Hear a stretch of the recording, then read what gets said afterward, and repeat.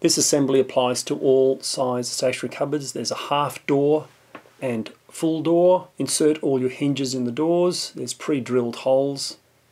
Line them all up ready. Lay the unit sideways. Put your back panel on first. The cam's pointing out the back. You'll notice the pin in the center of the back that supports your center shelf.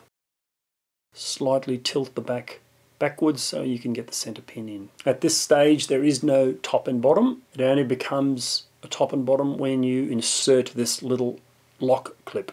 Put the other side panel on. The lock clip is all pre-drilled so you can't get to that on the wrong side. Now tighten all the back cams. Then insert your base. The base is the part where the clip is underneath the shelf. So simply slide your base in. Notice we've installed the feet already. You can just screw them in. Then stand your unit up. So now you have a top and bottom. Now insert your top. Tighten all the cams. This is more of a locking system than a tightening system. Just give it a few turns. Now insert your door with all the hinges pre-done.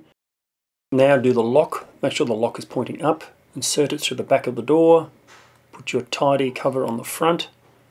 And then insert the screws and just tighten it in. It's all pre-drilled. Now insert your handles. Don't ever tighten the screws up until you've got it all lined up. There's your finished cupboard.